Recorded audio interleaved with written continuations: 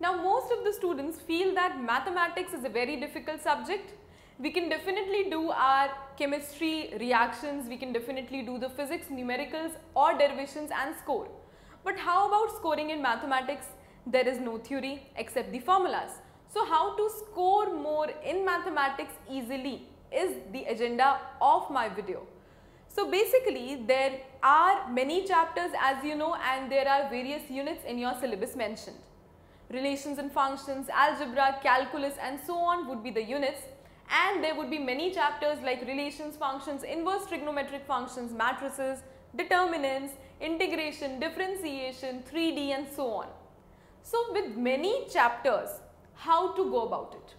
For intelligent students or for the students who find practicing maths very easy, I advise you to please do not leave any topic, because this time the CBSE has even introduced the 2-mark questions. So 1 mark, 2 mark, 4 marks, 6 marks means that you have to cover the whole of the syllabus in order to practice and then score well in the examination, because the question paper would have variety of questions in terms of length. But for those students who want me to tell that how to score more when we cannot complete whole of the syllabus, I should be knowing some important topics and then I'll do that only, and if time is left I'll do some more. So for those students, my advice is something called as like this. You have to cover firstly your matrices and determinants. So matrices and determinants is a chapter which is very easy, very interesting. The question paper would not have much variety on this, and this time specifically when you have 2 markers introduced, beware that here you can get 2-mark questions from this also. And in matrices, the important topic for the higher number of marks would be row and column operations.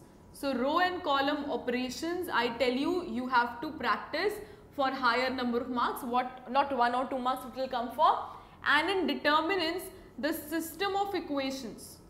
The system of equations in the determinant, this is a topic wherein you can get more number of marks from a single question. Say 4 mark directly you can get, 6 mark directly you can get. Once you have completed the whole of matrices and determinants, my advice to you would be go for linear programming, LPP. Linear programming is there wherein you have lengthy questions, but you can practice 4-5 questions, 1 for maximum, 1 for minimum and so on, and then you can sure shot get a 6-mark questions in the examination and you can get it full correct. So linear programming, that is LPP, you have to complete it full after your matrices and determinants.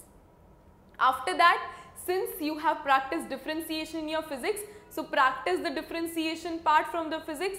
Do not neglect the last topics, that is Rolle's theorem, Lagrange's means value theorem. Students do neglect it. You can only neglect one topic according to me, that is approximations, till the last year. But even in this year, when you have 2 markers introduced, it is advisable to even cover that topic. So you cover then your differentiation, and the differentiation you practice for parametric, you practice for implicit, you practice for logarithmic differentiation and so on. After you are done with differentiation, you can go for application of differentiation or application of derivatives. In this, go for maxima minima problems, local maxima, local minima, and in this even go for your word problems for 4 markers and 6 markers. Word problems, right? Remember, in application of derivatives, the last exercises were based on the word problems. So that is for your 6 marks and all. Next, after application of derivatives, you know that I am going to talk about a very difficult chapter for few people, but this has to be done in order to score for that section which has all the 6 markers and 4 markers. That is your integration. In integration, indefinite integration, there is nothing important. Every time there are random questions, you have to do it full. But in definite integration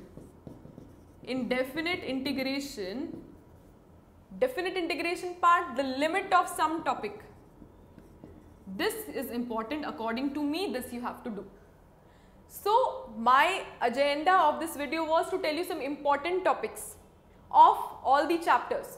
but I am not going to tell you of all the chapters but of main chapters, because this video focuses more on the students which cannot do the whole of the syllabus, right?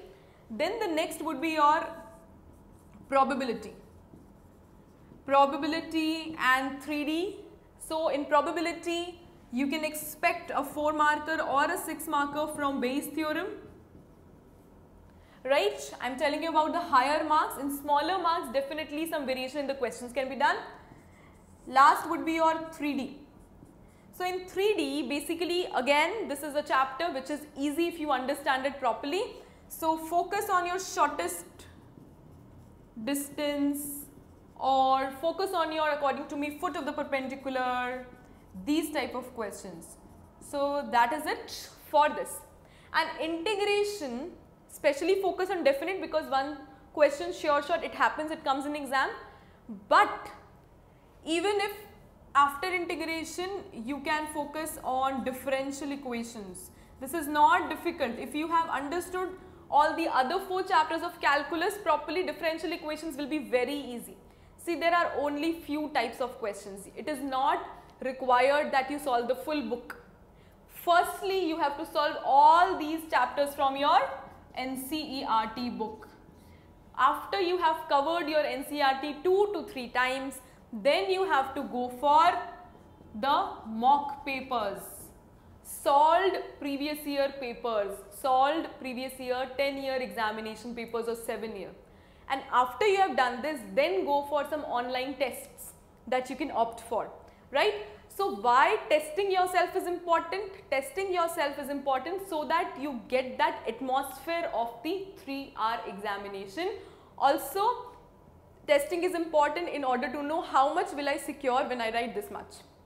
There are many books available which give you the mock tests. So what you do is you take one mock test, sit for 3 hours, do it just as the way you do in your examination, then check with the answer key and give yourself marks. You will come to know that, okay, although I thought that I did this question correctly, but according to the marking scheme, I am not getting 6 out of 6 in this question.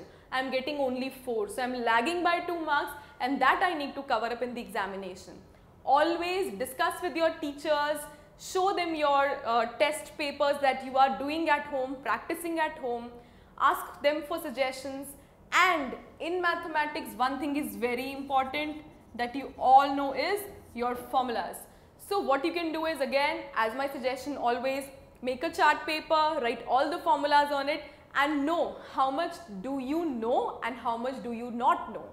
When you do not know certain things, you can always know them by practicing, by learning, by memorizing. In mathematics, why formulas are more important? Because there is always step marking. Each step that you write in your answer sheet fetches you marks. If you forget the formulas in the question paper, the same story will happen. Out of 6, you will get 4 even if you have done the question correctly. So formulas are important. Practicing NCERT in the first go is very important for 2 to 3 times at least. Do not leave the examples of the NCERT. Do examples, do exercise, then do miscellaneous problem exercise also. Then go for your test papers, previous year question papers, and in the examination, you have to focus on one thing, which is your time. Do not devote whole of your time in 1 mark and 2 mark and then you're sitting and not knowing anything. So follow a hierarchy, either go for 1 mark, 2 mark, 4 mark, 6 mark, or go in the reverse order, whichever you find best. On solving your mock test papers, you will come to know. So it should happen that in 80% of the time your paper should be complete and then you're just revising, because some calculation mistakes, silly mistakes can be done in the examination because of lack of time that you find. So my suggestion, practice more, learn more. All the best for your examination.